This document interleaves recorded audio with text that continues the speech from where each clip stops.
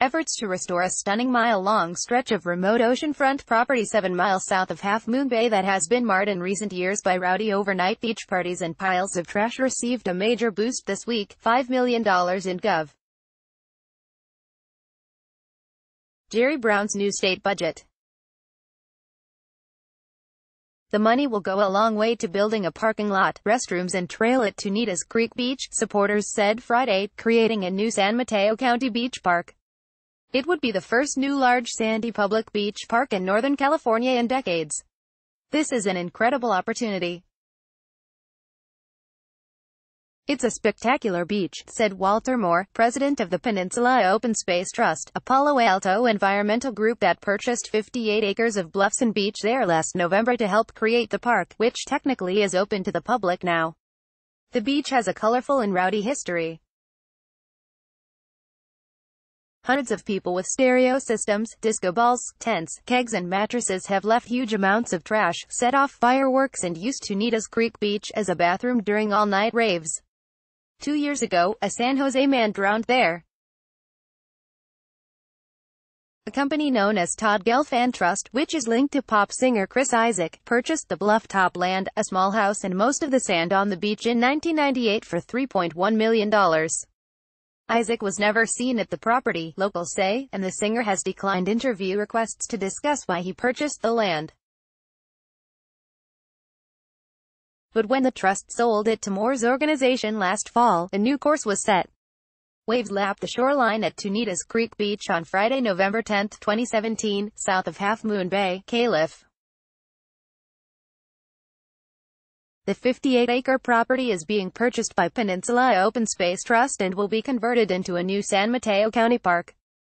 Jim Gensheimer, Bay Area News Group. Bay Area News Group. San Mateo County Supervisor Don Horsley, a former sheriff whose district includes the property, has led efforts to clean it, protect wildlife and plants in the area, and make it attractive to families.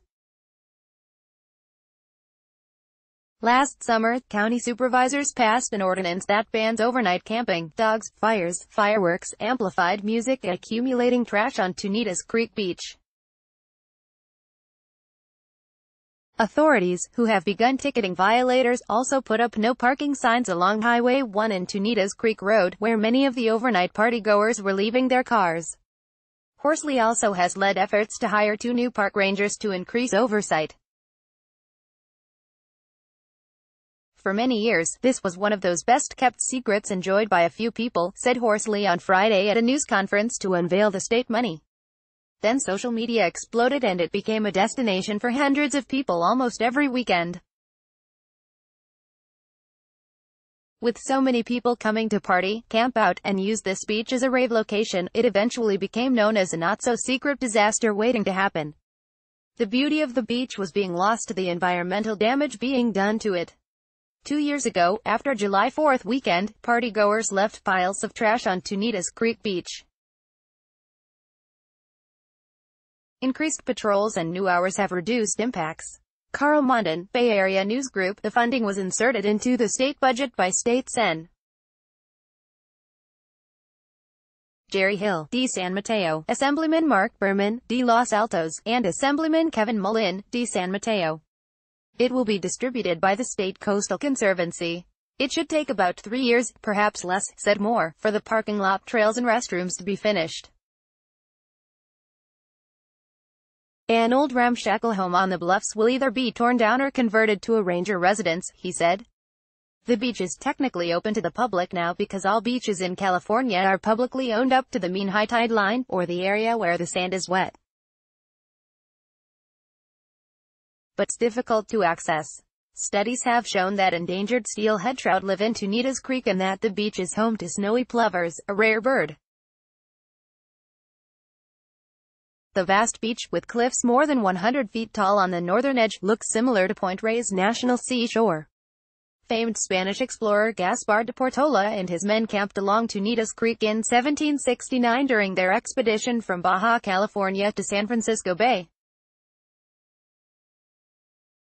The property was in private ownership for more than 100 years, its breathtaking cliffs and sand dunes hidden from motorists zooming along Highway 1 between Santa Cruz and Half Moon Bay. Start your day with the news you need from the Bay Area and beyond. Sign up for our Morning Report weekday newsletter. But at Friday's news conference, Horsley predicted a different future for the stunningly beautiful coastline. "We are standing along a strip of beach that I truly believe will become known as one of the great public beach parks in California." Chris Isaak performs at the Hardly Strictly Bluegrass Festival at Golden Gate Park in San Francisco, California, October 4, 2014. And a Bay Area News Group.